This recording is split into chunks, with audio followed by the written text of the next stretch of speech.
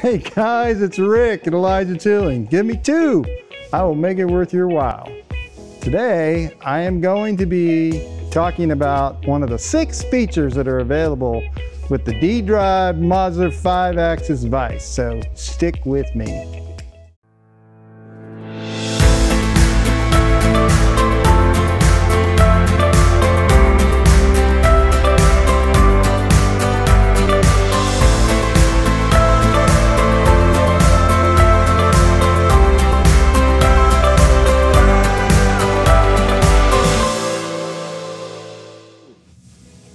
Have you ever gotten a job in that you thought, oh man, I'm gonna have to buy another vise, or I'm gonna have to buy some more hardware to hold this thing?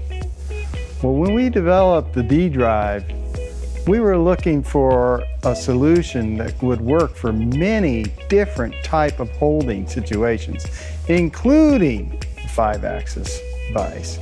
So today we're gonna show you one of the ways that you can use this vise. And as you can see, we've got it holding a big part today.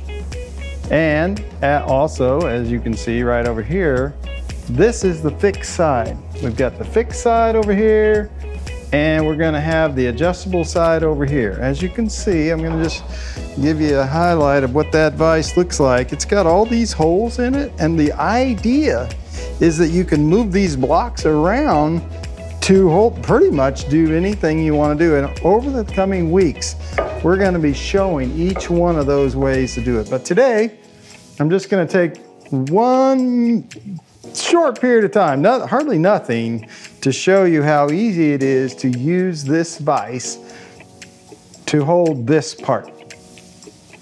So check it out. Just like that. I mean, it seems so easy, but that's the point. It's supposed to be easy. It's easy to load, easy to use.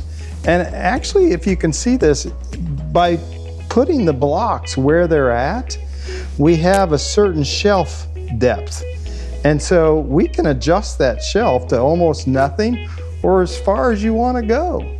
So it's fascinating that this vise has the capability to do all that. But believe me, there's more than it can do, and I'm going to be excited to be sharing that with you in the coming weeks. Subscribe and like if you want that next video. Thank you.